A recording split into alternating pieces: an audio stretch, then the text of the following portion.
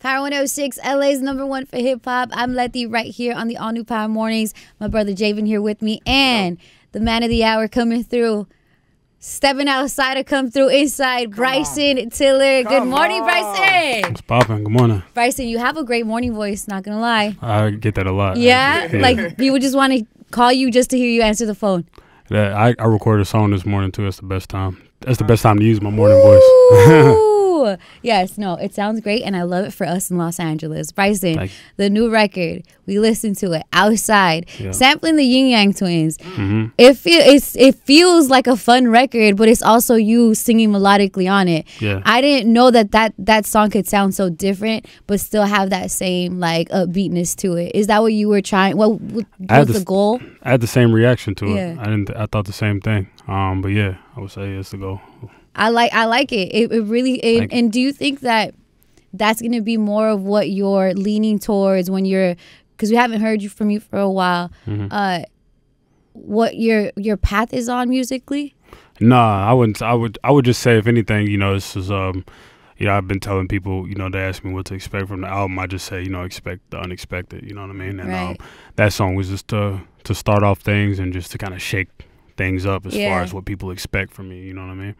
Had there been like, because we're in that era where it's those samples are coming through a lot. You hear it with like a Sweetie or a Meg Thee Stallion, getting those older records and really making it a today flip on it. Was that one that you always knew, like, if I were to ever flip a record, it would be the Whisper song? Nah, I can't even take credit for it, man. Shout out to Vinyls. Oh, so it was producer like that brought it to you. Yep. See, now Letty talks about it's been a little minute in between, the last time we're hearing you to, this release that you have now. Is that deliberate? Is that a reason you just want to live life a little bit, or, just what caused that? I mean, COVID and stuff like that happened. But also, I was going through depression for a minute. So I was just just laying low, just trying to take care of my kids and, get out of that depression. What's wild, Bryson, is that sometimes when you have kids, I have 3, you're last.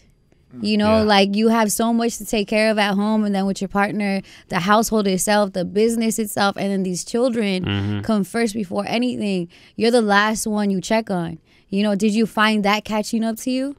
I did. There was moments where I looked in the mirror and I just felt like I was almost unfit to be, a good father to my parents, because I'm a good father to my children. Right. A good father to my children, just because, like, I didn't have confidence, and I was like, man, how am I gonna, instill confidence into little girls? You know what I mean? So, but I'm good now. Isn't it a trip how they can read that? They know what you need almost. Yeah. There's a time too, with moms, I'm sure you've heard, like, that postpartum really hits, and there's moments where you feel confused and you feel like, I'm guilty for feeling bad, right? Yeah. But then your babies start hugging on you and loving on you and pouring into you. Yeah. It's like whether they can speak or not, they know, like, my parent needs me right now. Did you find that solace too with your girls? Yeah, absolutely, man. Yeah. My daughters are my healers for sure. Yeah. And I'm sure they helped a lot. And, you talked about that depression that you were going through. I'm sure they helped pull you out of it, just realizing that you have something bigger to live for, a purpose to keep going. Did music help at all? Because I know as an art form, a lot of people use that as a way to express themselves, a way to work through things. Was that a vehicle for you to work through your depression, or did you have to deal with that first before, getting into a clear space to make music? I think I need to deal with the depression, deal with that first. Music actually just made it worse. Really? But I got to a point to where, I was free. I felt free. And I got in the studio and started making music. So now, was some of that, that pressure and that depression stemming from music, or was that something that you were dealing with before the fame and all of the success came with the music, or was it heavily related to, what this industry would do to you once you become, the artist with the success that you've, been able to find? Yeah, I would say it was definitely heavily related to the music industry. And just, man, I was just defeated. I was just thinking about, I care what everybody thought about me. I was trying to please a lot of people, and it took some time, maybe 5 years almost, to really break away from that. But really? Yeah, when I did, it just felt so. It felt freeing, like I said earlier. And from the outside looking in, I know people with all, like I said, the success that you were able to amass, you know, being that people would see you living your dreams. They'll be like, how in the world is it possible for you to care what people think about you? Clearly people love you. You go to concerts, people screaming for you. There's a lot of misconceptions that comes when the outside world see a person like you were able to get, you know, live a part of their dreams. Yeah, one of my bad to cut you off. One of my ahead. least favorite things I think I saw somebody say something like at one time, like, yo, how you rich and depressed? And I just think that's so stupid because it's like, you know, money doesn't. You know, they say more money, bro, problems. That makes it worse for you too, though, because then you start internalizing that. Yeah, I was just trying to figure out. I don't know, man. It's just like you said about just how do I, you know, take all these comments seriously or whatever, and just how do I, you know, I get so much love from fans or whatnot. That, you know, why am I paying attention to what people say, the negative and whatnot? Because you know how it be sometimes. You see 100 positive comments, and you see one negative, and it's just be like, dang, you know? That stuff used to bother me really badly. And not even just that. You know, when I dropped my first album, Trap Soul, in 2015, you know, I was just seeing a lot of negative things about myself and the album itself and the reviews coming in, and it was just like, I was like, dang, man, like, I didn't do what I thought I was going to do. And it just made me, I don't know, not believe in myself as much. Well, I'm glad you got out of that, because in 2015, I was a sophomore in college, and let me tell you, your music brought me some great times. I had a whole bunch of fun at parties in the dorm room, so if nobody else told you, I appreciate that. Thank you, bro. That joint's fire, bro. Absolutely. Do you feel like that maybe what you were doing at that time was rather new? Because, you know, we have it a lot. We have different avenues that people that are melodic can go into, right? But Bryson, there was just something about you that almost was ahead of its time. We have artists now that are singers but also lyricists. Like, you think of someone like Blast, you know, and you see it and you hear it, but it's like, had that come out at that same time, you guys would be peers, whereas more so you kind of were treading alone in that lane. Yeah, I think that's the reason why, you know, I was getting those weird reviews, just because, like you said, it was just too, I guess, different. You know what I mean? And I'm kind of getting that reaction now to some of the new music I've been making, and that just lets me know that I'm in the right place. Yeah, you know? Now you kind of take that differently. Yeah, because like, along with your life, along with that life that happened in between, that growth happened, a maturity of business happened. Like, you're not the same, I guess, just new to the game Bryson that you were. And that did come with a lot of falling for people's opinions, but also a naivete, right? Now you're in a place where you can see through whether it's a bad business deal or whether you see like the music not play out for you. There has to be like thankfulness in that too. Yeah, absolutely. You know, talking about this song Outside, you're dancing in it. You're having fun in the music video. Oh, yeah. I'm looking forward to that too, because not gonna lie, a lot of the Bryson music is in that level of like, it's an inside, you know? I'm glad you said that. And I'm tired of making inside music. You know what I'm saying? Don't get me wrong. Like, I'm gonna definitely have a couple of vibes for you to, you know, the girls can, you know, or anybody to just chill in the crib. But I want to make stuff. You know, when we were, you know, no pun intended, when we was outside trying to like promote Trap Soul and whatnot, they used to play it in the clubs, and I used to just get annoyed a little bit just because I'm just like, this don't belong. It's not for this. You know what I mean? Like, this ain't the vibe. Maybe if it was like you know, they got the highlight room, the R&B Wednesday, maybe it would have probably made sense there, but it just never made sense. So like, I was like, man, I want to make music for this next album, stuff that I'm just like happy to hear when they play it on the, you know, and out loud in the club. You know now, when you talk about that outside music, are you ready for the response that you got? Like, you got at Howard Homecoming, where everybody's so excited to see you that they bombarding you and rush you and all of that stuff, and then social media get a hold of it. You ready for that? I went to Howard too, so I know how we can get over there. It was crazy. that was nuts. That was a dope experience. You know, it's dope to get to be able to see the love in real life, you know, because Instagram, that's fake. You know what I mean? It's like the fake world. And, you know, I could read comments and look at images all day, but like when it's to see people in person really pulling up, there's girls coming up to me like, yo, I skipped my test to come here. I drove from this and that just to see you. Just I don't even go to Howard. I'm here for you. I'm here. Wow. Now, is that scary at all? Like, when all of those, I know a certain part of it is like you love to see like all of the reaction that you get and people so excited to see you that they rush you, but is that a certain point like terrifying a little bit? Like, man, are they gonna hurt me a little bit in here? Nah, Rip my clothes off? people thought that I was scared, but I was more so scared for other people. Yeah. I was seeing like some of my fans get trampled. You know, I was trying to pull them up, people losing shoes. It was just crazy, and I was just like more so nervous about that than anything. But I had a blast. It was That's amazing. dope. Hey, Bryson, a good time. Let's go to Kentucky real quick because it's really cool to see, of course, the stuff you've been doing. I think even just the prominence it's getting with someone like Jack Harlow too, and you guys collabing on songs together. Yeah. Can you tell me just like what that energy is like, or even just the pride to rep Kentucky? Because low key, not gonna lie, I'm from out here. KFC's the only shit we know about Kentucky. But it's like, what is that for you being able to be like, no, this is us?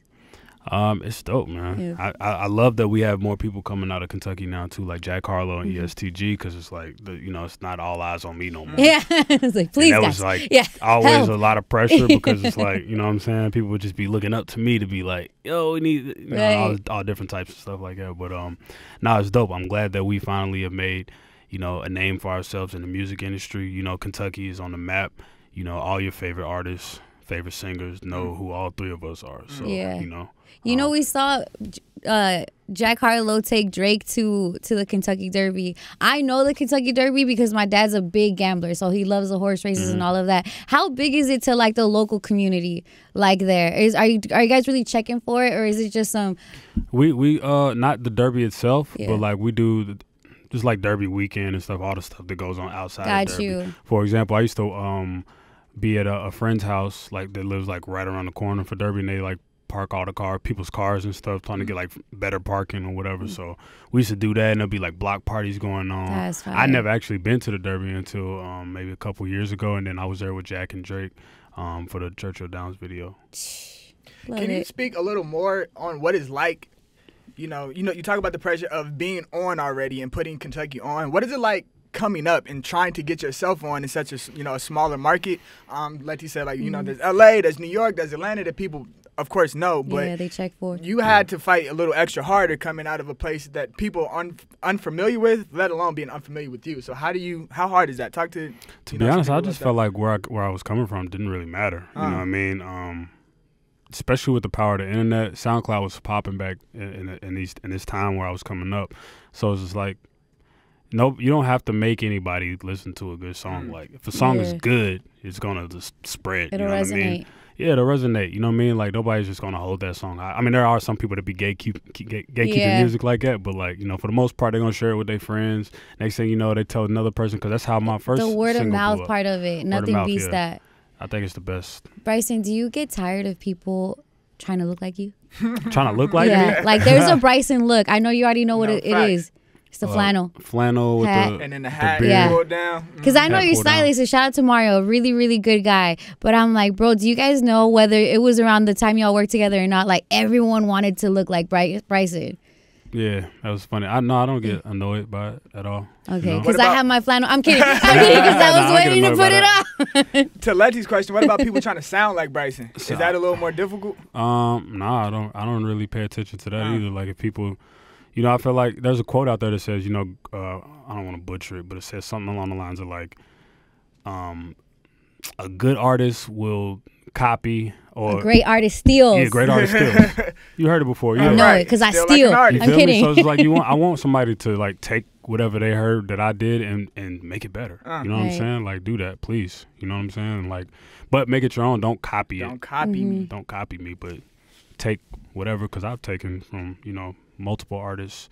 Just things that I've learned, and every artist has done it. So you see it like ball too. You see everyone try to emulate Jordan and then flip it. Like Kobe did that, Bron did that, but make it themselves.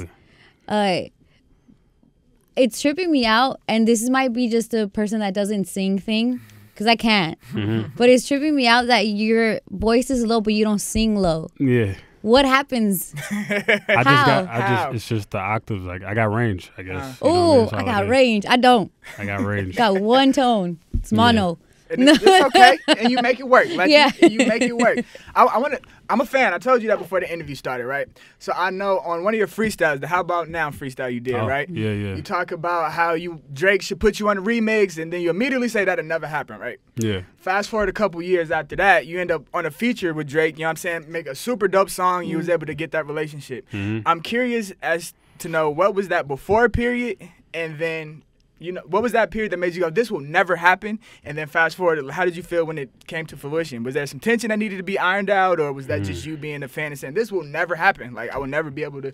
I was just, I don't know. I guess at that time when I was making that, I'll never forget. I was, I think it was around New Year's, and my SoundCloud was just lit at the time. Like, I had Thrown on there. I had like a couple songs from Trap Soul just like circulating. I was like, a couple songs on there. So I was just like, man, I just want to put out freestyles and whatnot. So I did that, and then, I'm just, at the time, I was still, I was living at a friend's house. So, like, I don't know. I didn't know how far this music stuff was going to go. Wow. You know what I mean? So when I said that'll never happen, deep down, I probably knew that someday it would happen because I'm just that nice with it. You know what I'm saying? Talk. But at that time, I was just kind of like, man, he didn't actually put me on the remix though, so it didn't actually ever happen. I was right to some extent, you know what I mean? Do you and your little girls have, or do you see it in them that they got the chops you got, like they got that skill set of singing? Oh, my oldest daughter definitely. It's crazy. Like, she blew me away the other day when we were singing a song together in the car, and then she was just really hitting vocals. I was just like, wow, okay, Harley. Now she wants a studio set up for her first, for Christmas.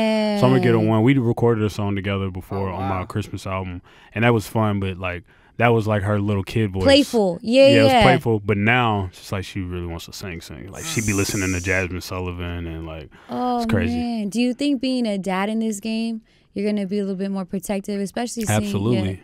Not even just what you go through, but girls too in the industry. No, absolutely, man. Men are I'm gonna say 95% of these men in this industry are weird as hell. Yeah. So just like, I gotta protect my daughters, and I just can't. I can't allow no whack shit to be going on. But I love my daughters. If anything, I just want to protect their mental more than anything. You know what I mean? Just making sure that they don't get like how I was. Trying to please everybody and letting the world steal their confidence. You know what I mean? Oh man, Bryson, but that example you're setting, that's beyond anything. Like what you're modeling to them, and I think maybe you had to go through that because it's for them. Like you had to go through all that stuff previously to show them, like, look, we're coming out on the other side of it, and I'll never let it happen to you. It's crazy what being a parent will do. Man. Yeah. And how I'll let you treat your kids. Yeah. When you talk about 95% of men in the industry, a male-dominated industry, being weird, was there a certain point that music started to feel like work more so than passion and like something that you love to do, and it made it difficult for you to want to be a part of it just because all of the weird stuff that goes on in the industry? Yeah. I guess when I was talking about that, I was more so talking about just how hard it is for women to, you know, the what I mean? predatory part of it. Yeah. Part of it, Javen. But other than that, there's a lot of weird people in the industry, a lot of conditional type relationships. Ooh, you know what I mean? Where it's just like they just with you because they be clout chasing. Benefits them. Yeah. It's just like, man, he's hot. And it's a drug. I get it. You know what I mean? People want to be around what's popular, but as soon as you're not, they're not hitting your phone. You know what I mean? So people got to know that how it goes in the industry, and there's really not too many. Like, when I first got in the industry, I was so pressed about making friends, not because like I wanted to be popular or anything like that, but more so just because like I just thought it was good to talk to somebody who was going through that understands who could relate to me. You know what I mean? Like, I love all the people around me, my manager, my best friend, my assistant, all these people, but it's like at the end of the day, they'll never be able to relate to what it feels like to be an artist and be under a magnifying glass, forever. Who do you think gets it the most when it comes to you, like a peer in the industry?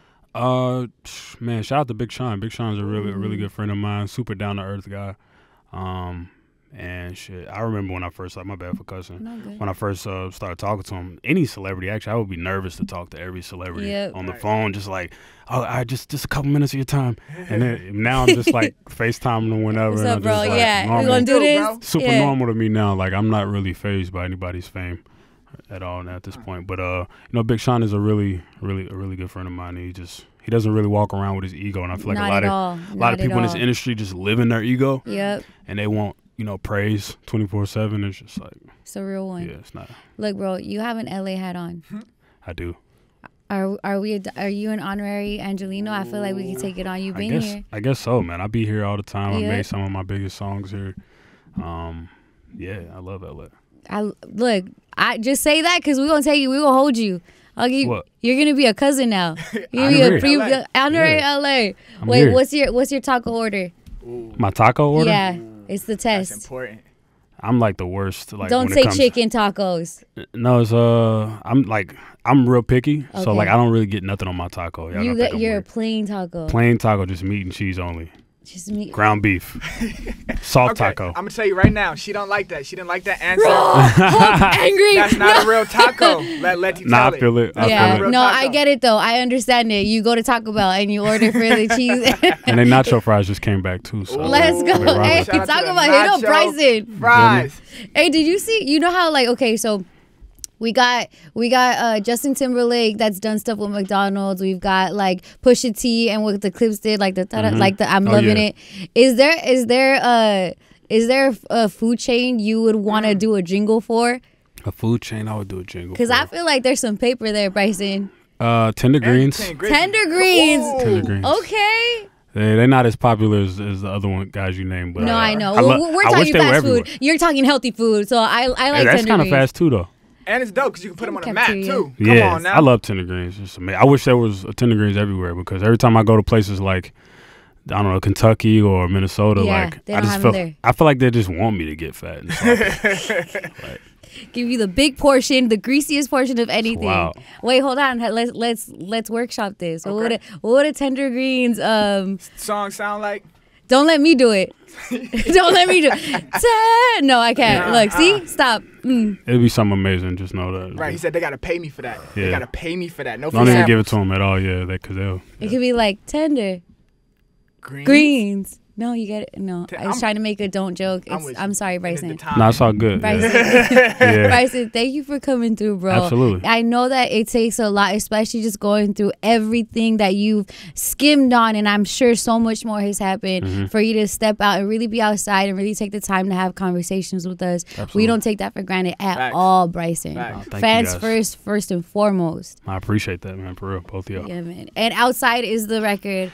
Yes, sir. Music video, all that good stuff. All of that. Outside out right now, and the album is on the way. Let's go. Ooh. What kind of on the way? Right, like baby on the way, like 9 months on the way? Clear these samples, man. Where the camera? Clear the samples, please. If y'all see this, just clear the sample. That's it. Just clear it. Come on now. This is Bryson Tiller, Power 106, LA's #1 for hip hop.